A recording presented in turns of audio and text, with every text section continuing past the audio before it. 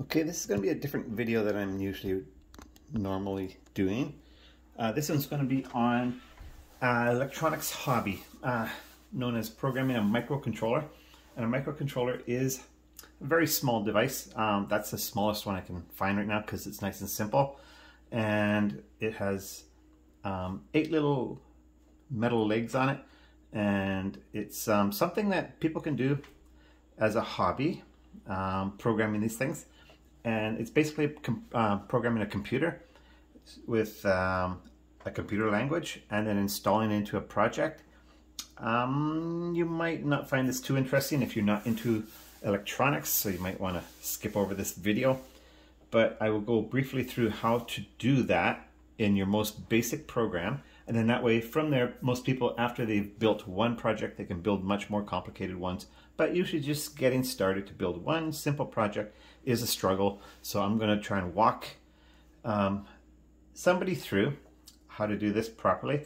In this example, I'm just going to turn a little LED or a light on and off repetitively over and over, just so that we can see that our software and our hardware are all working together to make everything work. There's a little resistor on here and an LED and a little microcontroller, which is a computer basically in a chip, and it'll have some batteries attached to it. I will have 4 AA batteries attached to the project so that it will run on battery power. What else can, okay, so this is from Microchip. I think I explained that before. Microchip does sell a variety of chips, everything from this little guy down here all the way up to ones that have like 100 pins, and they have a lot of different things you can do with them, a lot more than this little chip. But as it is, this little chip can do a lot of different things. It has 100 pages of information right here. This is a free download from Microchip, and it's basically a PIC 12F 675 data sheet, because this is a PIC 12F675, and it's an 8-bit microcontroller is what we have here. And briefly, I'll explain what this little chip here in particular will do. And that's inside this download. There is and basically information on what it will do, which will include things like it can be an analog to digital converter, or a digital to analog converter, or an operational amplifier, or a comparator, or just purely digital output. They also do things like a serial communications device.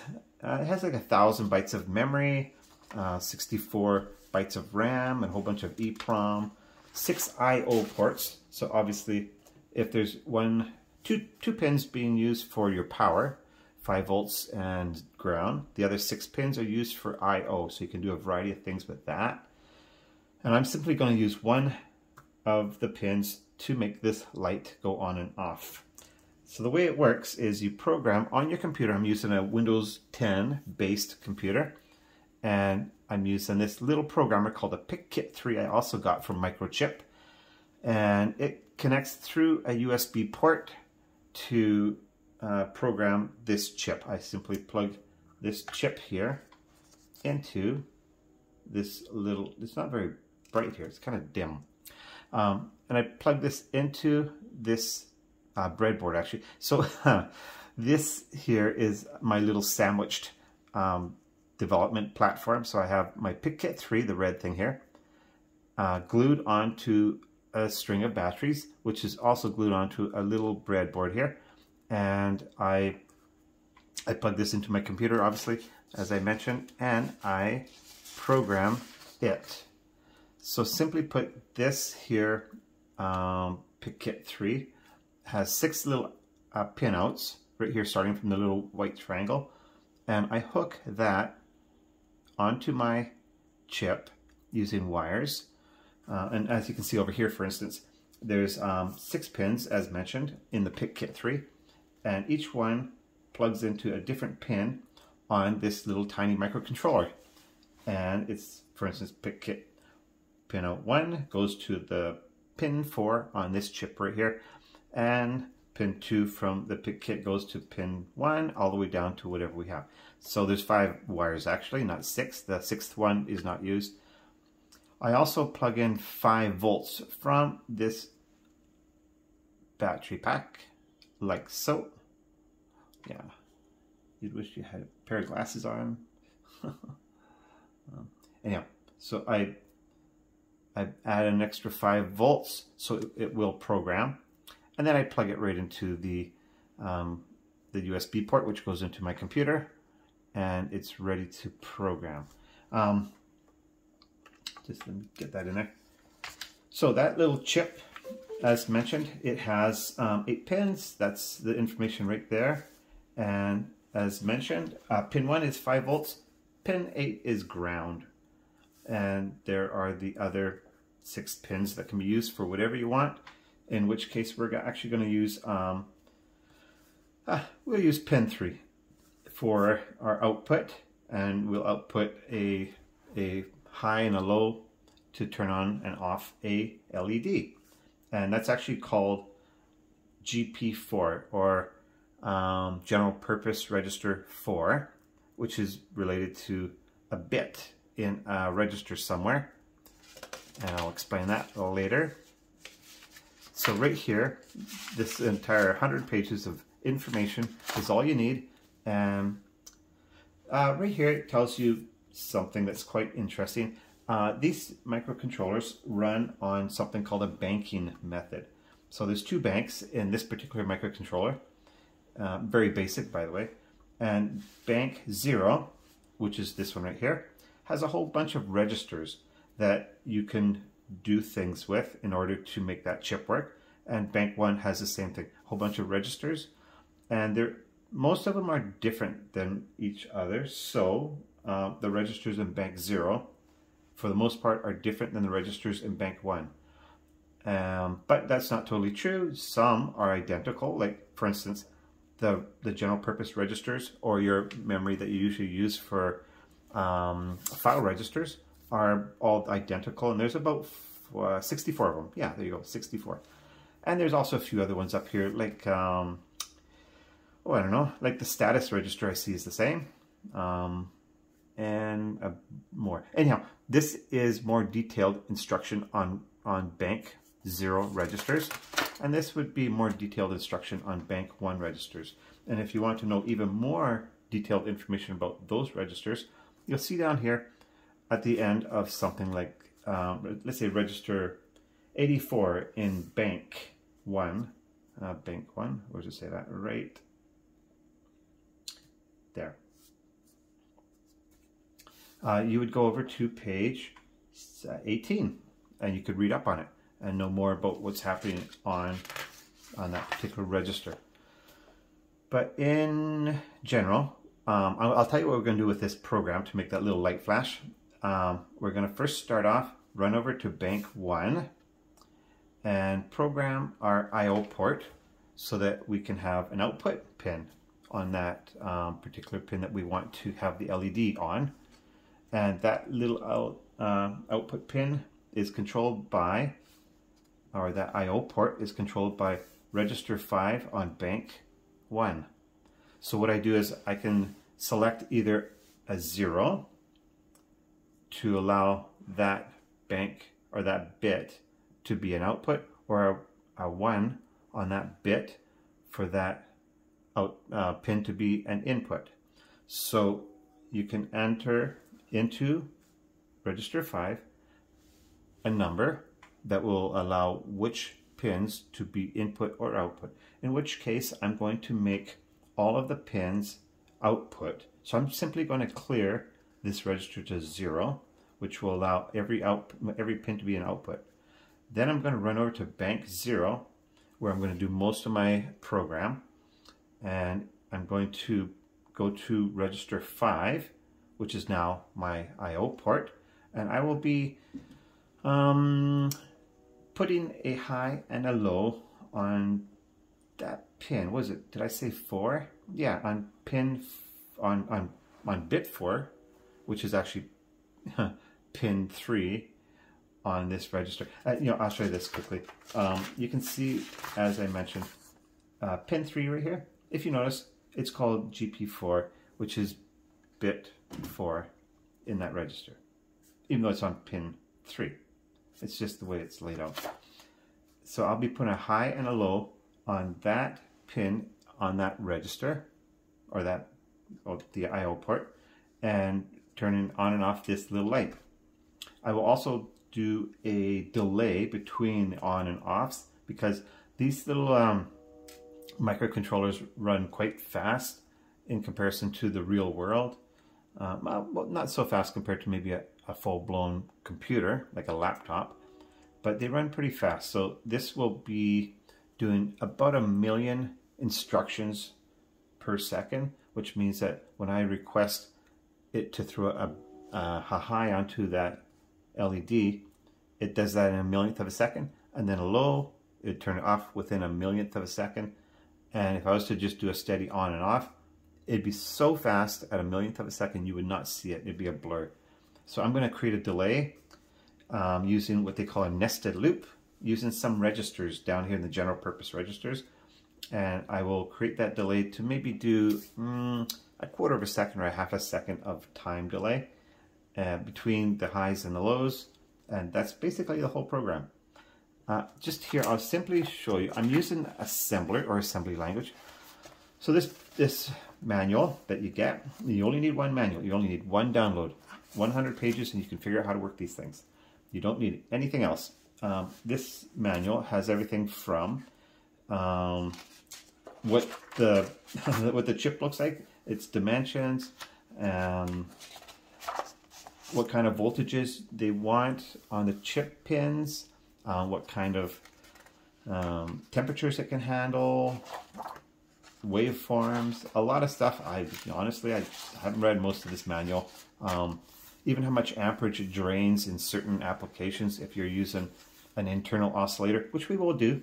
I don't think we'll use an external oscillator, because an external oscillator, which is like a crystal or an RC oscillator, will take up 2 pins.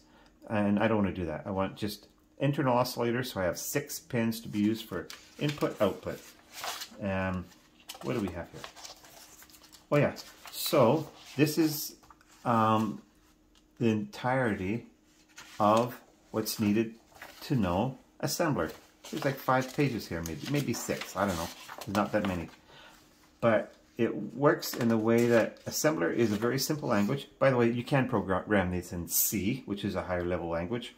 But I like assembler because it's so simple. I can pick it up after not using it for a year. It's so simple. There's only 35 instructions to know. Right there, those 35. And over here it goes in a bit more detail what those instructions do. So for instance, we'll be using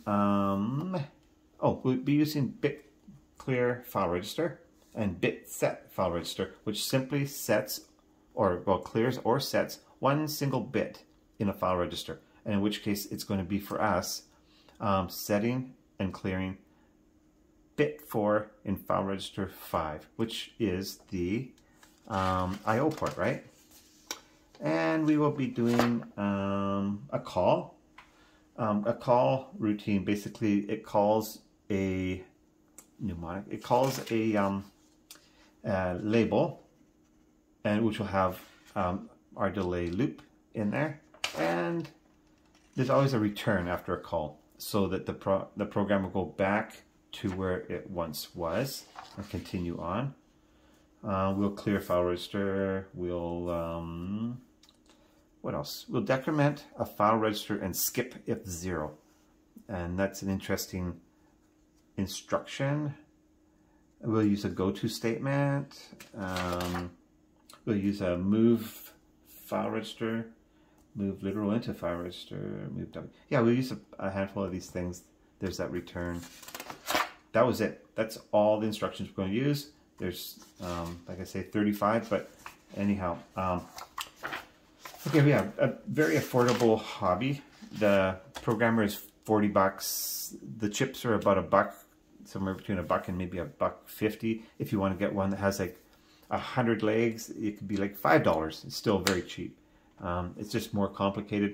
It has 1,000 pages instead of 100, so you have to do a little bit more reading. But it does a lot more. And let's see if I can get this camera pointing up to where the software part of it all happens. Okay, let's get it up here. sorry for the archaic method of, there we go. That's roughly where I want it. Yeah, okay, so that's my computer screen and my Windows 10 computer. This also works on Apple and I think Linux as well. So there's one piece of software I downloaded, only one, it's free, and it's from Microchip as well. And it's this one right here. It's the MP Lab XIDE version 5.2. Don't go out there and download the latest version. Apparently, they're more designed for C. If you're into C, that's great, but we're going to do assembler, and assembler is much easier for me, and it might be for you as well. So going to get version 5.2 or maybe even 5.3, but most people suggest that 5.2 is the best version for assembler when you're working with Microchip. It's about a 700 megabyte download, and it's in the archives, by the way. You go to the Microchip archives when you want to get that version of 5.20.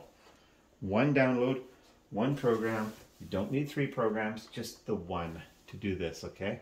If you go up to version 6, you might need 2 or 3 separate pieces of software.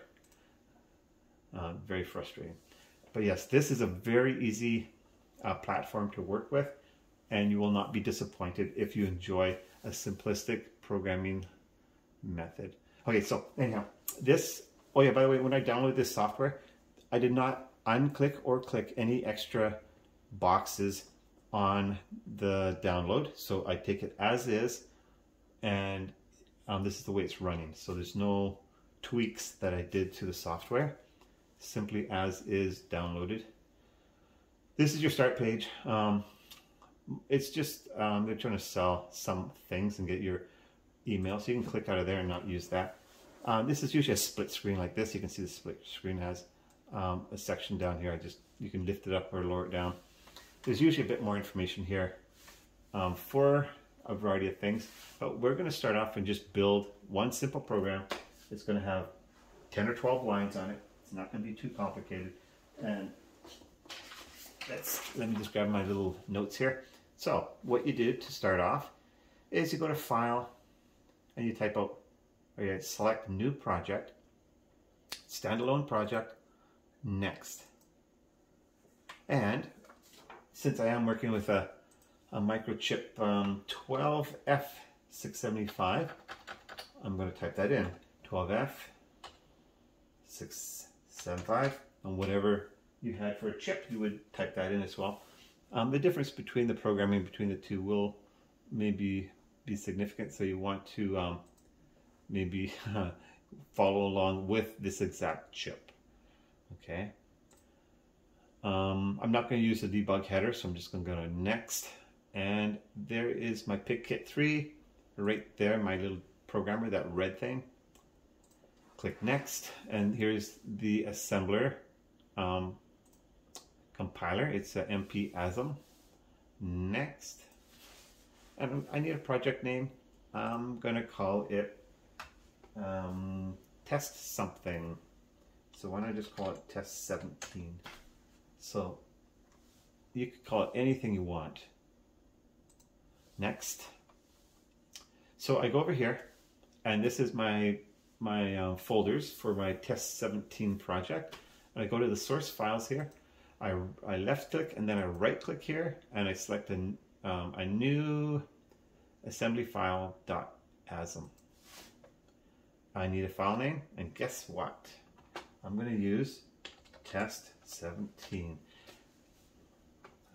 There you go. I think, I'm only saying this just from memory, I usually never put any spaces in here. There was a problem with the earlier development platforms where if you put a space in there, it sometimes did not register the file properly. So I never put spaces or anything beyond alphanumeric information there. Anyhow, finish. I'm ready to go.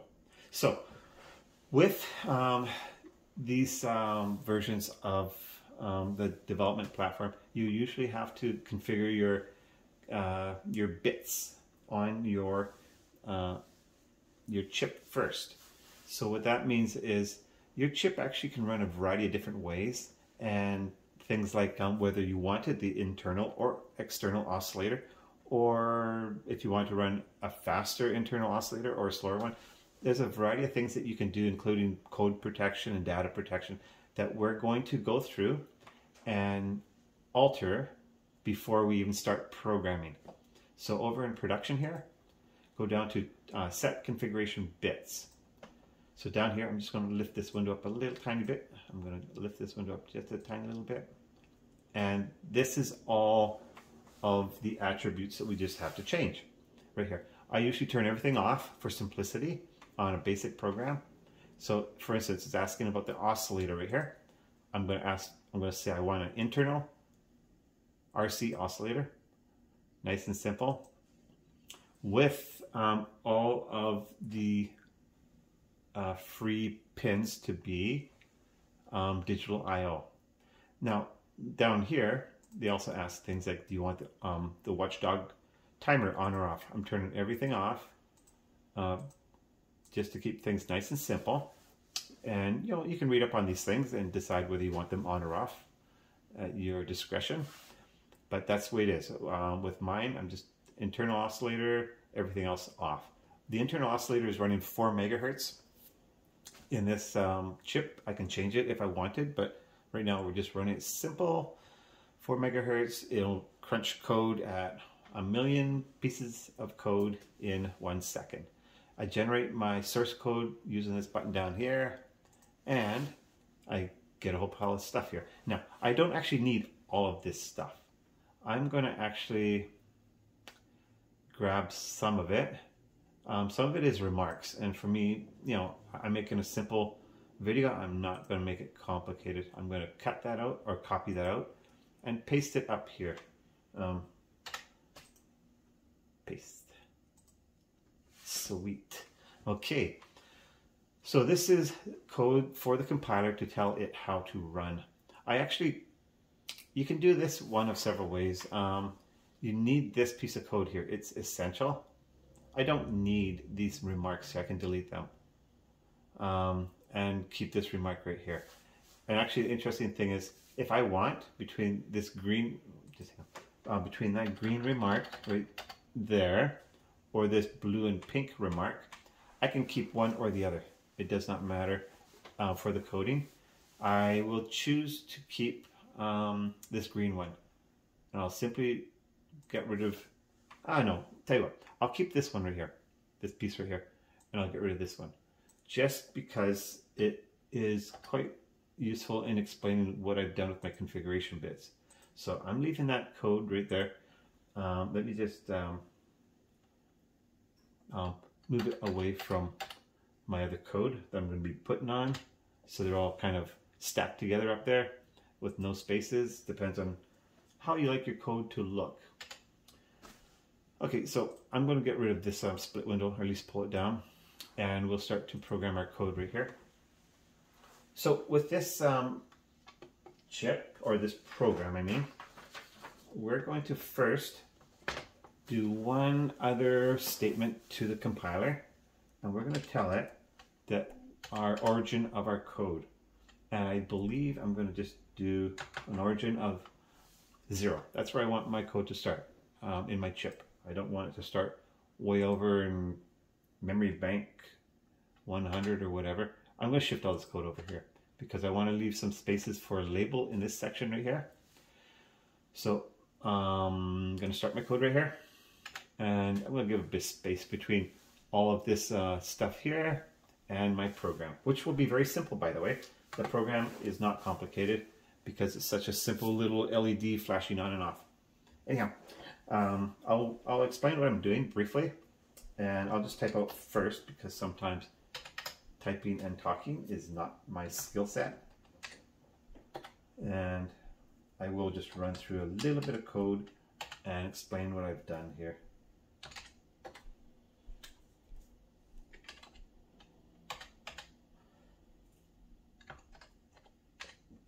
All right, sure is quiet. All right, so what I've done here is I bit set file register 035, which is basically going to file register 3 and setting the bit 5 on that to a high. What that does is that changes the bank over to bank 1. Remember I was telling you about how you can change from bank 0 to bank 1 and it will select a variety of different registers. So over on bank 1, I've just cleared file register 5, as you can see right here. So I went over to bank 1 by setting that bit and I cleared file register 5, which is my way of making everything output on my I/O port, because a 0 on a bit represents an output on that bit. So I've just basically thrown zeros on in the entire register 5, which now has created outputs on every single I/O port. I've run back now over to, by going bit clear file register 035, I've just basically jumped over from bank 1 back to bank 0 right here. Now we're going to do some more typing here. Right here, I want to go back. I'm going to find the back button. And I want to type in a label right here. Now, a label is used for a few things. One of them is you can find a spot that you want to go back to several times. And that's going to be the start of my program. I can always call start and it will go back to start. Or I can go to start, it'll go back to start. So at start, I'm going to simply do a command. And that command is to set our bit set file register 054. So since we're in bank 0, register 5 is my I/O port.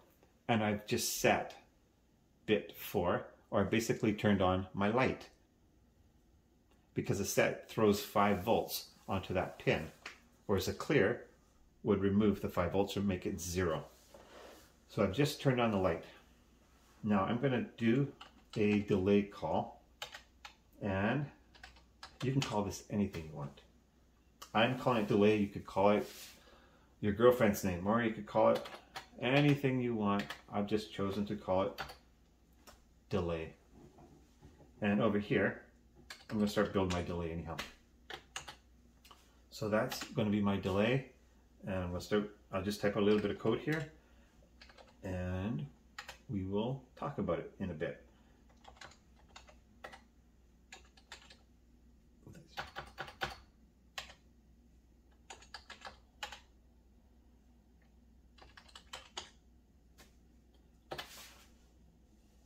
So right there, you can see that I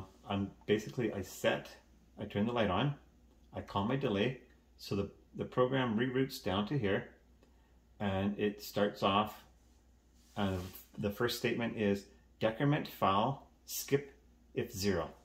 So what this does is it decrements file register 20, and the 1 just merely means that it throws itself back into file register 20. If I had a 0 here, it would throw it into something else, and actually a working register. And then it drops down to right away to the next command if it's not 0. This statement here, decrement file register skip if 0, is what that means. So if it's a 0 in register 20, it will skip the next line and go down to where that cursor is right there. Let's say I start off with maybe 14 in that register. I don't know. I'm just picking a random number. It will decrement register 20, which has 14 inside it, down to 13. Toss it back into that register 20, and it will look at it and see if it's a 0 or not. If it's a 0, it will jump all the way down to here. If it's something else, it will go to this next line. As you see, I've rigged this thing so it's going to be going back up to here, and every decrement it's going to keep going back and around and decrementing all the way down to eventually 0. When it gets to 0, it's going to skip all the way down to here. So what this does is it creates a delay loop. We're working with 8-bit bytes. Register 20 is an 8-bit byte, so which means, if you know your math, your binary math, That's 256 numbers inside an 8-bit byte, which means we're going to do 256 loops before this thing finally falls out, if we start from 0 actually. Because you look at it, you start from 0, you decrement it first, it becomes 256. No, 250, is that right? 255, I believe. Let's see, FF is 255, I think. Yeah. Anyhow, it's going to run through 256 loops right there before it finally falls down to the next instruction, which, by the way, is going to be the exact same thing, except I'm going to make it the next register that I want to use. By the way, all the registers that you can use, they start from 20 and they go up to about another 64. I don't know, it goes up to, how is it, I don't know, from 20 up to 40 something. It's in hexadecimal, by the way. A lot of times I assume you understand that I'm talking in hexadecimal, which is assembler, it's binary, 16-bit or 16 base 16 coding. Anyhow, so the way this works is it's going to run through 256 loops here, finally fall down, and decrement this by 1, only 1, run back up to the delay, repeat the whole thing again, and decrement this by 1 more. Then it's going to do this loop again, and then go down 1 more less. It's going to do a lot of loops. Actually, it's going to do 16,000 loops, maybe? No, is that right? 256 times 256. What is that number? Is that 64,000 or 16,000? I can't remember anymore. It's going to do a lot of loops. You have to do the math. Anyhow, each one of those instructions is worth usually 1 machine cycle. I think this one, in which case, is worth 2 when it finally jumps down. But it's basically, you can count these machine cycles as 1. It goes 1, 2, and then a run over is 3. Yeah, if you like playing with math, that's great. Anyhow, so it's going to do a long amount of running, looping, and eventually I'm going to tell it to return from where it came from, which was right up here now. So that is a delay. It creates roughly a 1/4 second delay and runs back up. And after it runs all the way back up, I'm going to then tell it to bit clear that same bit in that file register. So again, file register 5 is the I/O port, and bit 4 is the one we're working with that has our little LED on it, and I've just turned it off now. And what do you think I'm going to do next? Can you guess it? I bet you can. I'm going to call another delay so I can kill another 1/4 second or 1/2 second of time, and so the light stays off for long enough so that you can see it. And of course, I'm going to go back to the start, and that's the entirety of my program right there. So it's basically, you bank to bank 1, set up the I/O port, bank to bank 0, register bank 0, and then I proceed to turn on and off a light with a delay of 1/4 second, 1/2 second between, and I keep repeating this over and over and over until the batteries finally run out. I could keep the space here in my programming. I tend to like to close it up just as a habit. What you do have to do as well at the end of every program is you do have to type in the word end. And the compiler knows that that's the end of your program right there. So that's ready to go. I built it. It's got, like I said, a handful of code, and I'm going to compile it using the little hammer right here. Pyong. Oh yeah, so over here, in this split window, there's a little amount of information coming back from the compiler saying, oops, it worked. The little green thing says it's a build success. And so now I've compiled it.